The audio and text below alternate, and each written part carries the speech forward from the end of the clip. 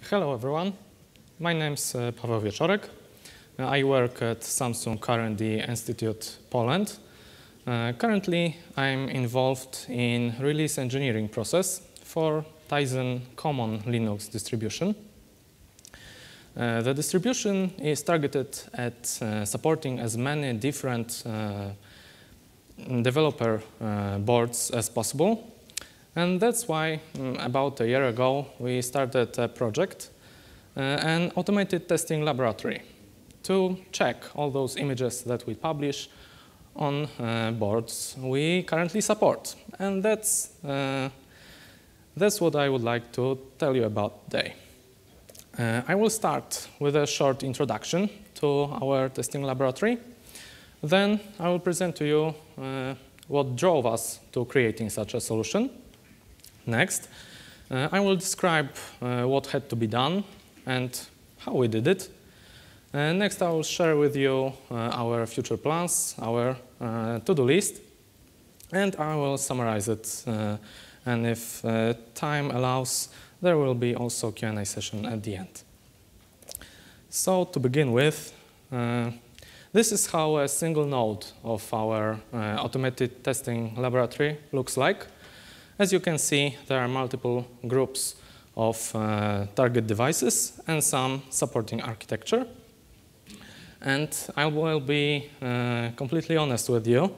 I wish our testing nodes of our testing laboratory looked this pretty all the time. Unfortunately, this is how it looks like when it's fully hooked up, when it's fully operational. And let me tell you what do we have on board. As I said before, we've got groups of devices, multiple of each group. And the first one on your left is a pair of Mino board turbots. These are Intel-based architecture single-board computers that we use to test Intel 32 and 64-bit of Tizen Common builds.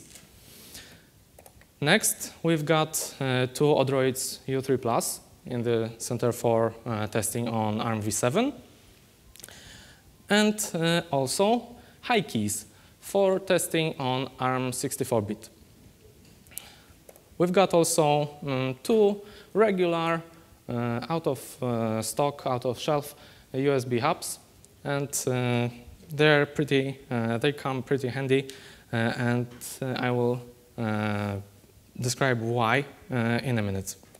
We've got also on the bottom and on the top two rows of our custom designed boards, which are micro SD card demultiplexers, which up close look more or less like this. And since I'm completely honest with you today, these boards are already our second revision of micro SD card demultiplexers. The first one was not as successful as the one that you see here. So we switched to the new one in all of the nodes of our testing laboratory. But first, let me tell you what drove us to creating such a solution. How are new changes introduced in Tizen Linux distribution? I believe most of you are pretty familiar with the workflow of patches on Gerrit. And for most of developers, the work ends once the patch is merged to the Git repository. From the release engineer's point of view, the journey has just begun. Once the code is merged, integrator has to create a submit request, which is really a simple Git tag put to an object in Git repository. Then the tag is read from Gerrit event stream and passed to Jenkins.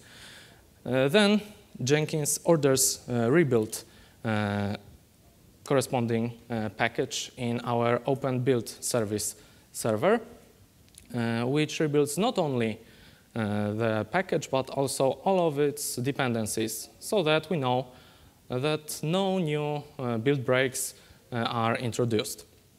Once all of this is complete, a new image is created so that it can be checked and accepted or rejected in the next release of Tizen Common. This workflow is mostly already automatic, but there is still one point when human interaction is necessary, and that's release engineers' job.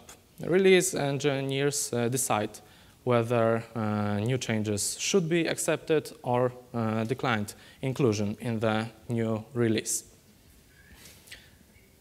As you could see, the duo of our primary tools, so Open Build Service and Jenkins, are the ones that we interface the most. Unfortunately, these are not really supporting each other, so there had to be done some activities daily by all the release engineers. And what do? First of all, if any build failure occurs, release engineer is the one that has to investigate the possible causes of such an event. Also, we have to check whether new images do not introduce any regressions in the upcoming release. So we test if there were no undocumented changes in API, or if there are no failures in connectivity or basic services. Once all of this is complete, we may safely approve a new change to the main repository. Unfortunately, this gives us a lot of headache. This causes some problems, mainly because all of these activities are time-consuming. We have to download all of the images for our supported devices from main Tizen.org server, then flash the whole farm of target devices and run all the tests. And this task is not only time-consuming, but also monotonous.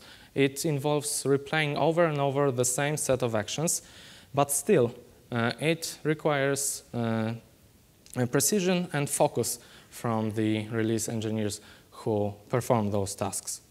So we asked ourselves, maybe the images that are created should not be tested this frequently. Maybe only major releases can be tested so thoroughly. Or maybe just simple tests would be sufficient. Or maybe we could assume that if there were no build breaks, no regressions in the creation of RPM packages which are used by Tizen distribution, maybe it is enough indicator of the successful upcoming release. Unfortunately, that would violate all of our basic principles that we try to follow in the releases. First of all, we try to resolve all the issues as soon as they are discovered. They are much, much harder to find once we decide to check for them rarely. Also, we do not tend to look just for a quick workaround. We try to always introduce a solution to the problem, and the most important principle is that we don't publish images for developers if they were not tested on an actual device. All those images that are published on Tizen.org are safe to be used on your target devices. That is why we decided that all of these activities should be automated. And that's what we've been working on. And all of these tasks could be categorized in one of the 5 major groups. First of all, we've got the easiest task to do. so the software related, like polling OBS for new images or simply getting them to the target devices. Then we had to create infrastructure for our build farm to run all those images and tests on. Next, we also had to interface with some external infrastructure outside our laboratory on main Tizen.org servers, like publishing test results so that they can be reused, reproduced, and easily available to anyone interested. And finally, probably the hardest one, was the hardware-related group. And it was mainly finding a unified way of flashing target devices with new images. But let's start with the easy ones. The Open Build Service server, as I mentioned before, is not really well suited to work with other parts of our infrastructure out of the box. It lacks any event mechanism in its default installation. Those can be used by some external additions to OBS, but require much configuration. Also, all the naming conventions used by OBS are designed to be easily readable by humans, by release engineers. So there is a need for parsing all those human-readable names. Also, all the new images are scattered through Tizen.org servers due to some remnants from the categorization of all those images. We decided that we'll work with the technology that we currently know best, and all those scheduling tasks or all the queuing tasks are currently done by Jenkins server. We also experimented with some lighter alternatives like Task Spooler or BuildBot, and these experiments are still ongoing, but this is what we've been working with for the major part of last year. The second problem that we had to deal with was establishing reliable communication with all devices in testing farm. The regular, the most common ones like OpenSSH communication or serial console are great, and they serve their purpose well, but they do have their drawbacks. OpenSSH depends on network services, and we try to keep things as simple as possible. So we would like to detect a failure in any network connectivity before we even try to communicate with an actual device. Serial console, on the other hand, is a much less flexible solution, and it offers lower rate of data transfer. The default choice for communication with our target devices is a tool which is provided with Tizen developers package with Tizen SDK, and it's a smart development bridge, which is used for most of the devices available in our testing laboratory. It combines best of both worlds. It depends only on a single service.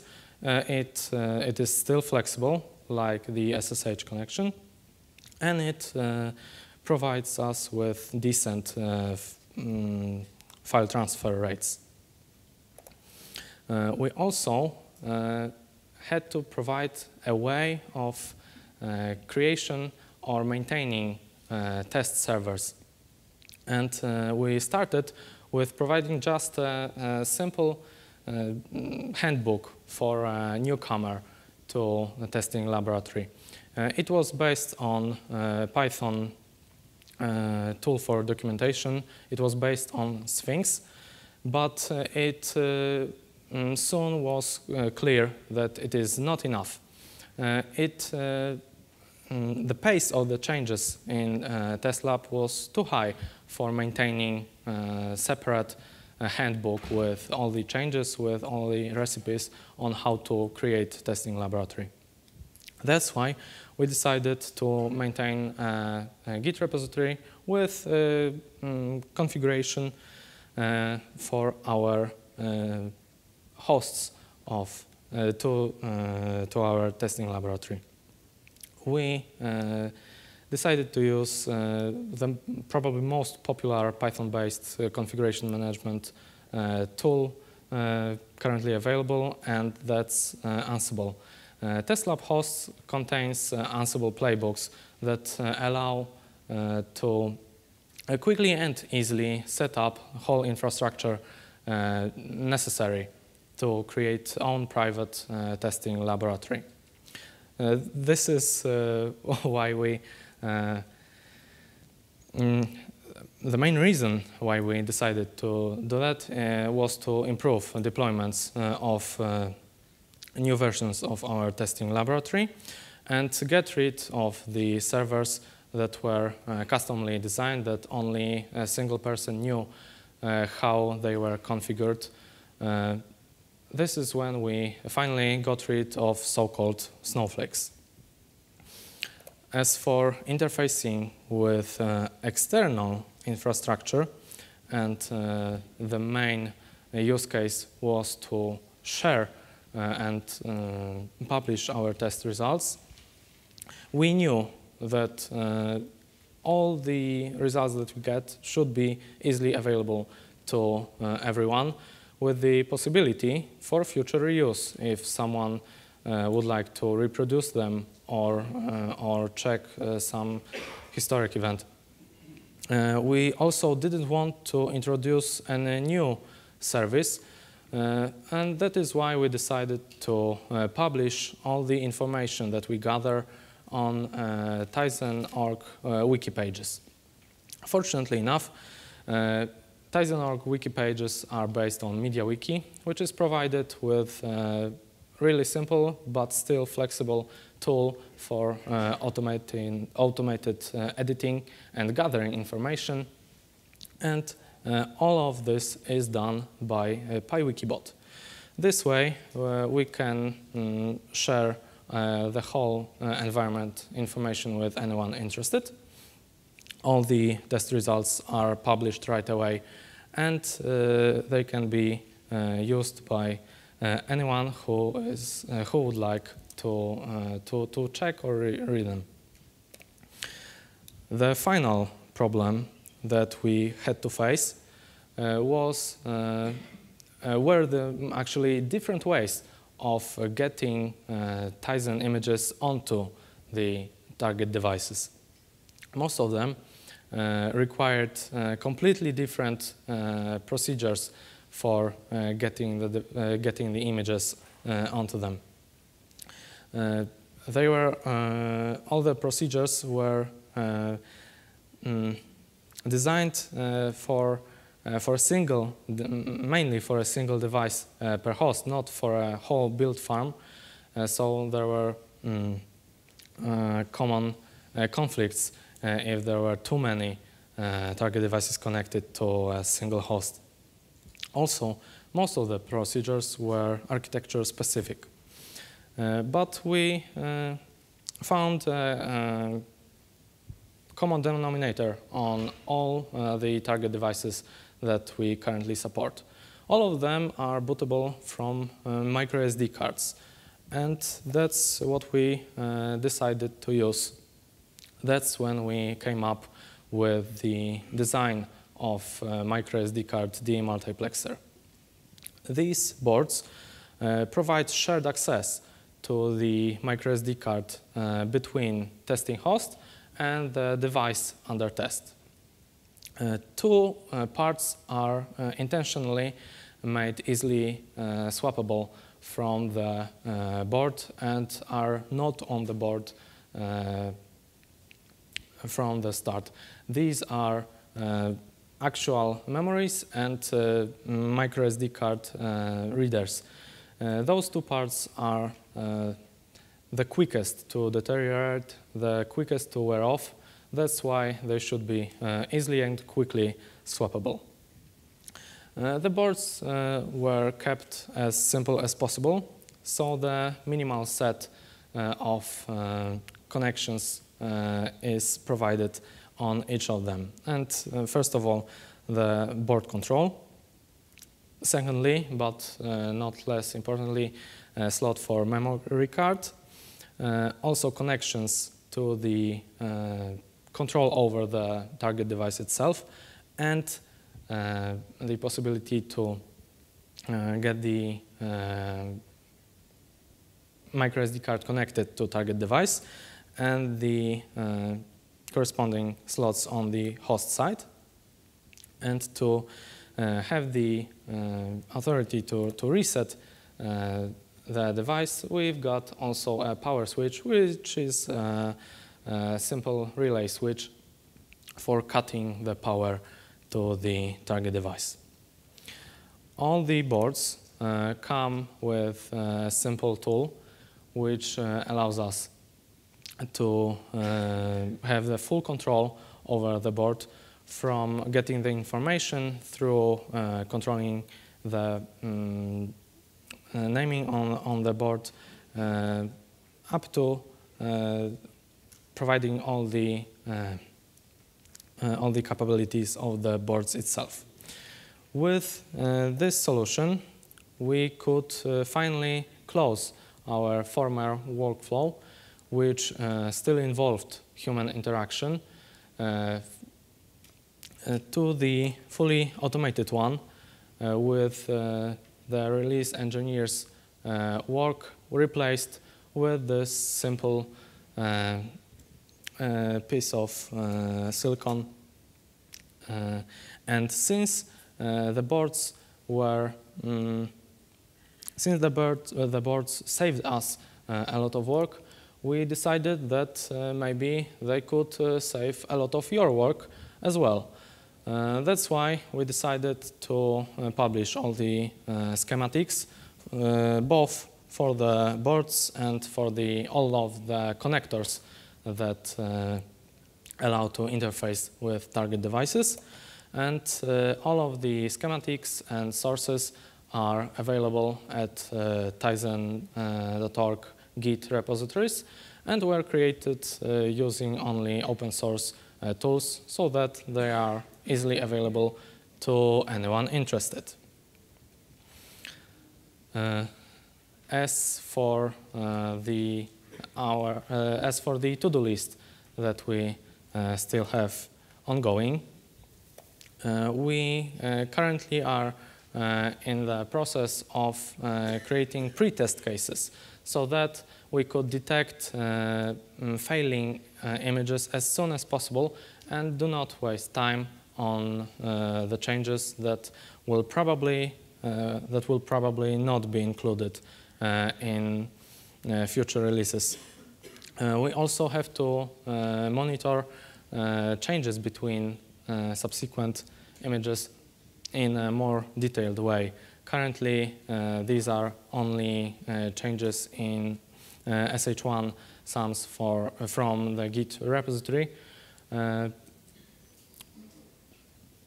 Hopefully, some method of bisecting all the changes will be introduced soon as well. We would like to be still able to get the information, to get at least partial information from the failed test runs as well. And we intend to improve our resource management on the whole build farm, also by distributing the whole setup so that it won't be bound to a single location at Samsung R&D Poland. I would like to share with you three main lessons that we got from creating the whole automated testing laboratory. First of all, modern automation does not need to reinvent the wheel. All the building blocks or the tools that serve automating the work are already there. They just require a little configuration from our side. Secondly, although this task might, for some people, seem intimidating at first, designing and producing custom hardware simplifies most of the tasks and allows to make the whole process automatic. And finally, automation, even though it requires some initial cost, pays off in a long term, like any process that is given only to the server that works for us. If there are some questions from you, I will happily answer them. Do you use any framework for doing the actual testing? The question was about the framework for the tests. I repeated your question, but if someone would like, the microphone is in the center of the room. Currently, we use three.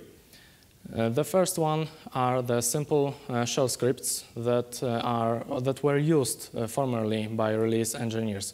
These are the ones that we are familiar with, and the test results that we are able to quickly scan through. Secondly, we wanted to unify the form of the tests. So we migrate most of our tests to Avocado framework, formerly known as auto tests, if I recall correctly. There is also a third one, but it's connected mostly to Tizen Linux distribution. It's TCT, which stands for Tizen Compliance Tests, and it allows us to check the API for any regressions or if all the functionalities are provided by the board itself.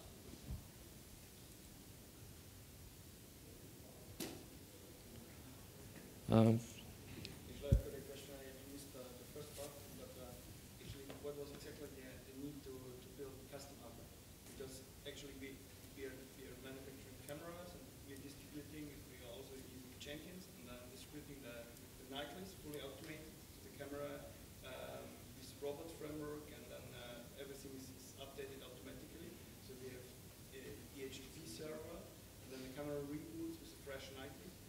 So why do you really need to build those custom hardware? So because actually, if you also insert the SD card into the device and then put the new image on there and reconfigure the bootloader, so you can also boot from there.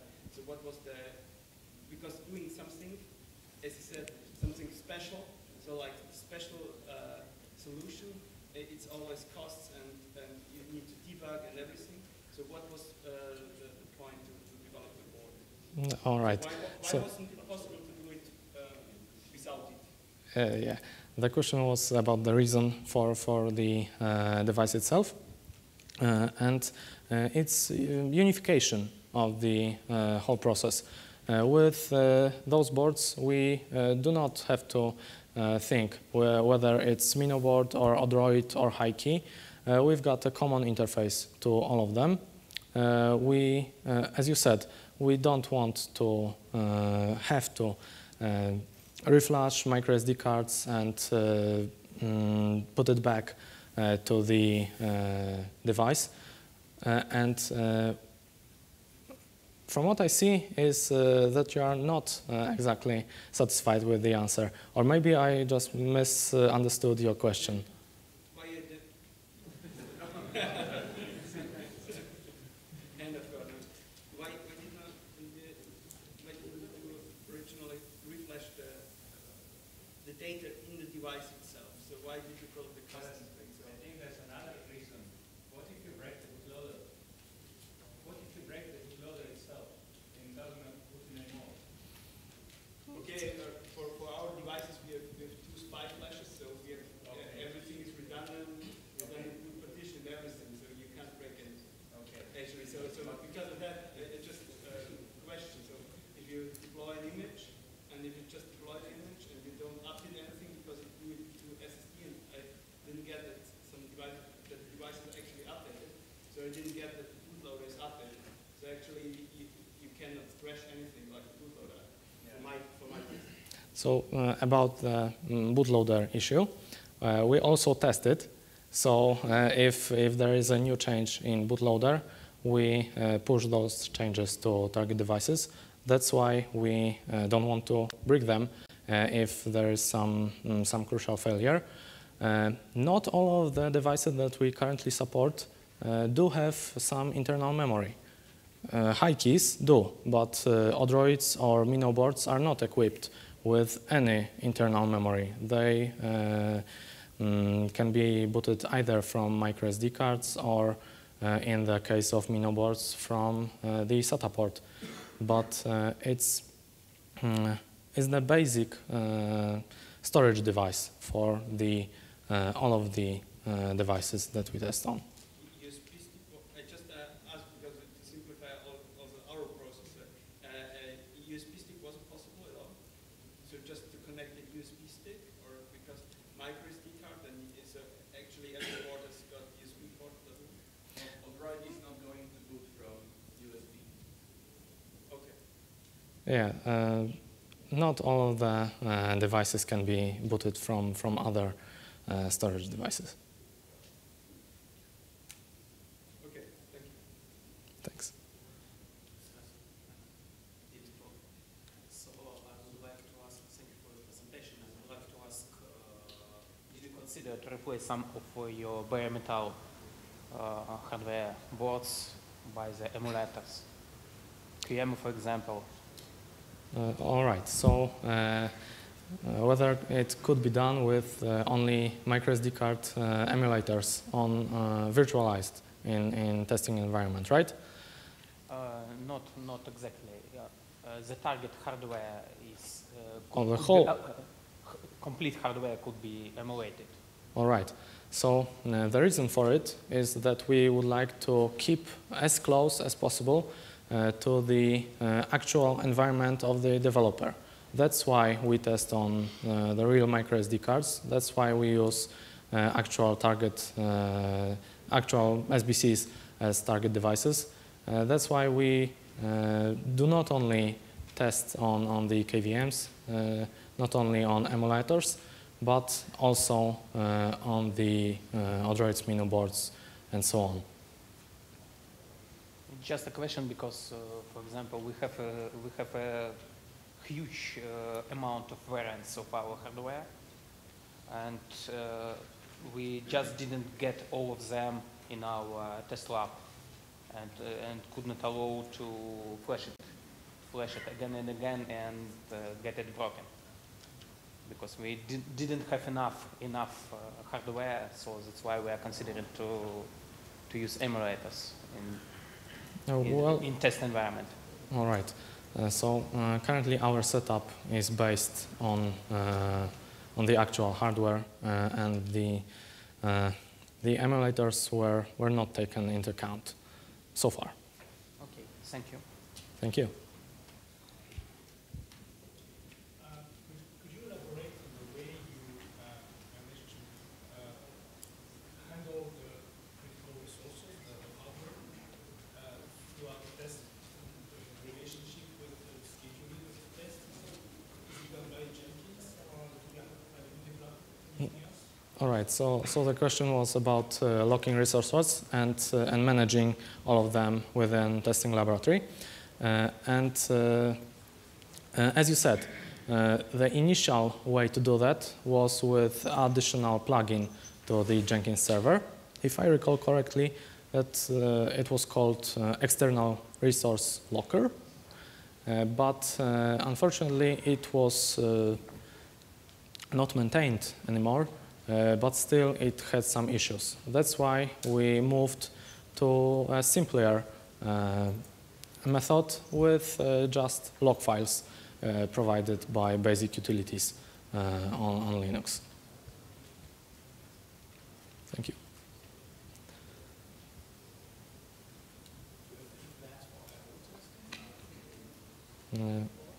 All right, so the question was about testing of input and outputs. All right, so the TCT framework checks if all the connectivity from the board works properly, but as far as I remember, there are no benchmarking, if that's what you mean, for the data transfer and reliability of the connection.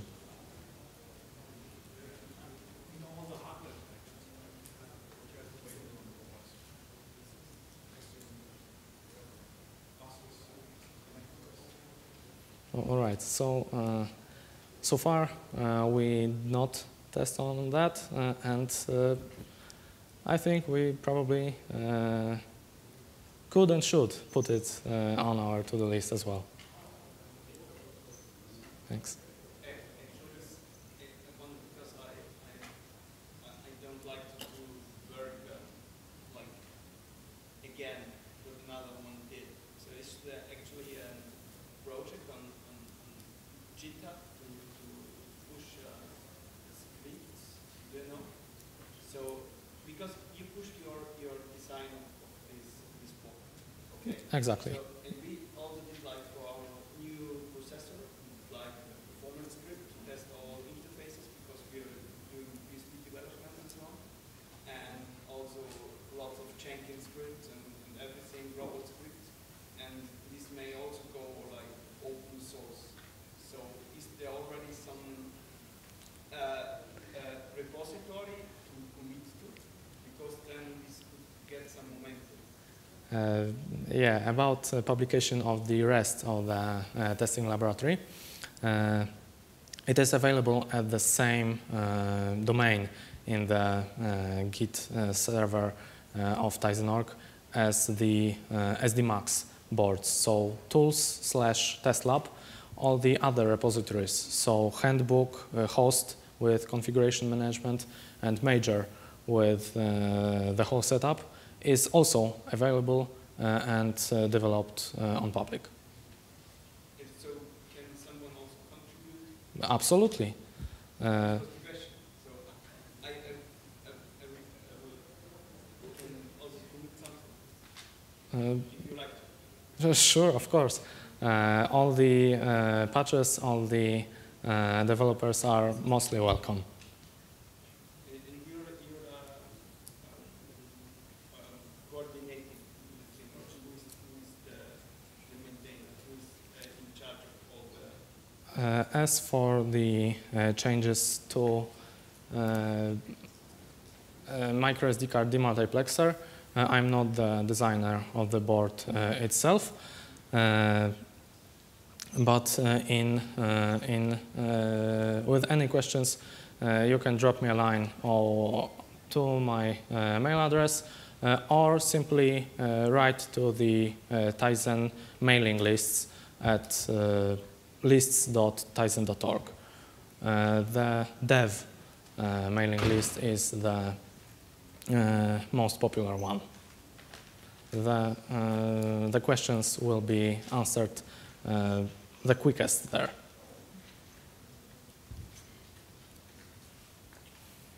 If there are no other questions, thank you for your attention and see you around.